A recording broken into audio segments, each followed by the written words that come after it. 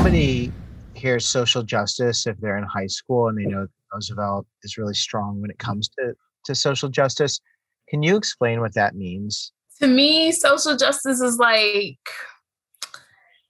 advocating for the rights of others or being that voice that stands out in the crowd that is trying to bring awareness to an issue or topic that is close to your heart. There are so many programs dedicated to social justice in Roosevelt because Roosevelt is a very strong social justice centered university.